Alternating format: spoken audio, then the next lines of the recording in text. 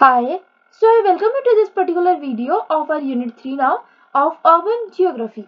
So Unit 1 में हम already introduction वगैरह देख चुके हैं. Unit 2 में हमने Morphology का major topic देखा, and in Unit 3 we will be looking after the urban issues in mega cities of India, like the urban basic services, water in detail with reference to Chennai, and housing and slums with reference to Mumbai. And then we have is Unit 3 में एक और है, that is heat island, that is suitable examples के साथ हम इसे देखने वाले हैं. तो आज हम अपने यूनिट 3 पे now so here is unit 3 urban issues in mega cities of India. सबसे पहला we have is urban basic services. Water को हम देख लेते हैं सबसे पहले with reference to Chennai.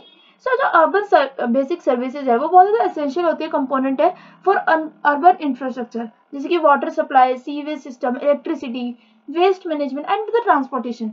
Access to the services वो बहुत ज़्यादा इंपॉर्टेंट है ताकि मेंटेन की जा सके public health, economic development and की quality of life. One of the critical issues अगर देखें इन मेनी इंडियन सिटीज वो इंक्लूड करती है हमारी Chennai is water supply. Chennai जो है एक हमारा कोस्टल सिटी है साउथ इंडिया में. ये फेस करता है severe water related challenges, particularly due to its semi-arid climate and the growing demand of water due to urban expansion. जो सिटीज है और वाटर सप्लाई वो रिलाई करती है heavily on 4 main reservoirs, that is Pondi, then we have चेम्बारा बक्कम, then we have read hills and then we have Cholavaram. ये जो है often insufficient है during droughts, like which are often insufficient during droughts. Additionally जो ground water है over extraction and pollution from industrial effluents and sewage वो aggravate करते हैं हमारे वाटर के क्राइसिस को भी, क्योंकि पानी गंदा ज़्यादा होता जाएगा तो पानी पीने के लिए नहीं बच पाएगा. टू एड्रेस दिस इश्यूज जो सिटी है उसने अडॉप्ट किए कुछ मेजर्स. पहला होता है डीसैलिनेशन प्लांट्स. सो चेन्नई जो है was one of the first cities in India जिसने बिल्ड किया है एक डीसैलिनेशन प्लांट ताकि वो प्रोवाइड कर सके एक additional source of drinking water by converting C water into fresh water. Then we have is the rainwater harvesting. In rainwater harvesting we have is the Tamil Nadu government, जिसने क्या किया है ये आपको याद रखना है. तो तमिलनाडु गवर्नमेंट है उन्होंने मैंडेट कर दिया है rain water harvesting system in buildings aiming to recharge ground water levels, ताकि एटलीस्ट जो जमीन का पानी जो खत्म होता जा रहा है वो तो एटलीस्ट धीरे धीरे करके बारिश के टाइम पे रिचार्ज हो सके. Then we have is the water conservation and management. So the efforts है जो कि बनाए जाते हैं generally to improve water management practices such as ensuring equitable distribution, reducing leakage in pipelines and promoting water saving technologies. Despite these measures, challenges जो है of like population growth, climate change and the infrastructure inadequacy वो continue करते हैं कि वो हमारे पूरा threaten करे हमारी cities के water security को. Then we have is 3.2 that is housing in slums in Mumbai. सो मुंबई जो इंडिया का इंडियाज फाइनेंशियल कैपिटल है ये फेस करते हैं acute housing shortage with a large proportion of its population living in slums. Slums मतलब होते हैं जो जनरली झुग्गी झोपड़ी इस टाइप में रहते हैं. जो सिटीज है या फिर जो आपको बताओगे एक नॉर्मल वहाँ पे ऐसे एरियाज भी होते हैं जहाँ पे एक एक पर्टिकुलर हाउस में 4-4, 10-10 लोग रहते हैं. और जो सिटीज की जो रैपिड अर्बनाइजेशन है और जो हाई माइग्रेशन है रेट वो लीड करते हैं कि ओवर क्राउड हो जाती है neighbourhoods and with adequate infrastructure. As of recent estimate, बताया जाता है कि around 50% of Mumbai's population reside in slums, with the largest being Dharavi, one of the most densely populated area in the world. Then we have the key factors जो कि contribute करते हैं housing crisis को in Mumbai. First तो we have is land scarcity. जमीन की कमी होगी तो कभी भी लोगों को जमीन की कमी लगेगी तो उनको रहने की जगह ही नहीं मिल पाएगी. So मुंबई जो कि located है narrow coastal strip में with limited available land, ये जो है रिजल्ट करता है इन high demand of space leading to sky rocketing property prices and rents.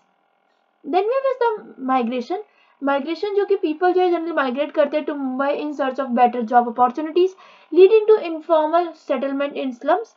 The lack of affordable housing makes it difficult for these migrants to find the suitable living condition, क्योंकि पहला मान हो गया लैंड स्कार्सिटी, दूसरा हो गया migration के लोग इतने ज़्यादा माइग्रेट करते हैं मुंबई में बेटर जॉब अपॉर्चुनिटीज़ के लिए, या फिर अगर आपको पता हो मतलब to become a Bollywood star और समथिंग आपको most of the time Mumbai move करना पड़ता है. Then is the unregulated growth.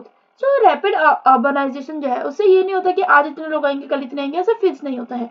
And rapid urbanisation जो है विदाउट एडुकेट प्लानिंग वो लीड करते हैं हमारे development of unplanned and unregulated settlements में, वेयर जहाँ पे रेजिडेंट्स जो है वो लैक करते हैं basic amenities such as clean water, sanitation and electricity. Then there is the housing challenges in Mumbai. अगर आपको पता हो हाउसिंग चैलेंजेस तो बहुत ज्यादा है, क्योंकि अब जब स्कार्सिटी है लैंड की तो एक तो होती है पुअर लिविंग कंडीशन, क्योंकि लोग इतनी सी जगह में जो है बहुत सारे लोग रह रहे होते हैं, तो स्लम्स जो जनरली सफर करते हैं from over crowding, poor sanitation जहाँ पे क्लीनिंगनेस नहीं होती है, या फिर limited access to health care and इनएडिक्वेट infrastructure. Then we have is redevelopment projects. So redevelopment projects जो है मेजरली दैट इज की जो गवर्नमेंट है उसने इम्प्लीमेंट की है several slum redevelopment schemes, example the slum rehabilitation authority और द SRA। ये इम्प्रूव करता है living conditions by building high-rise residential buildings for slum dwellers. However, ये जो प्रोजेक्ट्स है वो फेस करते हैं significant hurdles such as corruption, delays and the resistance from local communities, क्योंकि अगर आप उनकी जगह छीनोगे लोकल कम्युनिटीज की तो उनको भी जो है कोई ना कोई जगह तो चाहिए होगी एट द एंड रहने के लिए। Then there is the urban heat island effect, उसका हम देखने वाले हैं with suitable examples. So first of all we have is the urban heat island, that is UHI. ये जो इफेक्ट होता है ये अकर करता है जब हमारी अर्बन एरियाज जब एक्सपीरियंस करते हैं बहुत ज्यादा high temperature then there rural surroundings due to human activities, urban infrastructure and the altered land surfaces.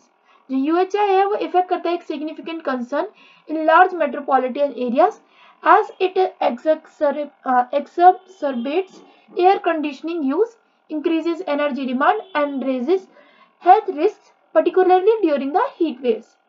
Then we have its example of UHI effects. So like देखें that is Mumbai. Mumbai जो है that is due to its dense population, high-rise buildings and the extensive concrete infrastructure. Mumbai जो experience करता है UHI.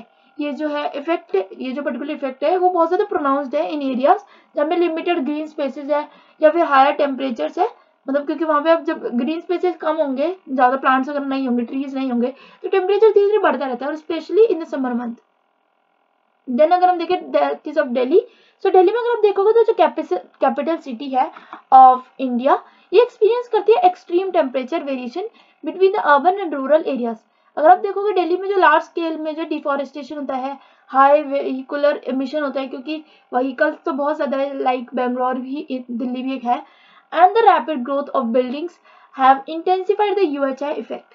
जो city है वो often experience करती है एक significant high temperatures compare to surrounding rural areas. वहां पे तो फिर भी ठंडी हवा चल रही थी, यहाँ तो बिल्कुल आप गर्मियों में मर जाओ, और अभी जब सर्दी आती है तब भी उतना ही मुश्किल है। Then we have mitigation strategies for यूएचआई।